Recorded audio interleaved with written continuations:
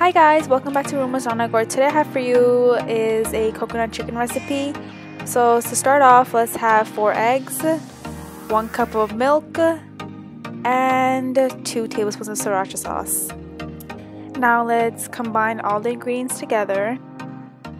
Let's begin to prepare the dry batter. We have 3 cups of coconut flakes and 1/2 cups of breadcrumbs, followed by 1/2 teaspoon of cayenne pepper, 1 teaspoon of salt, and 1 teaspoon of black pepper. Now let's stir the ingredients together.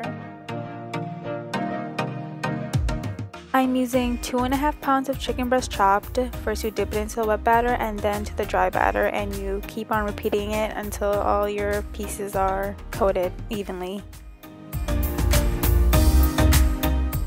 On medium-high heat, you would want your chicken pieces to cook evenly on both sides. Remove them once they're golden brown and serve them with your favorite dipping sauce. I hope you guys enjoyed this easy and simple recipe. Please let me know if you guys have any recommendations below.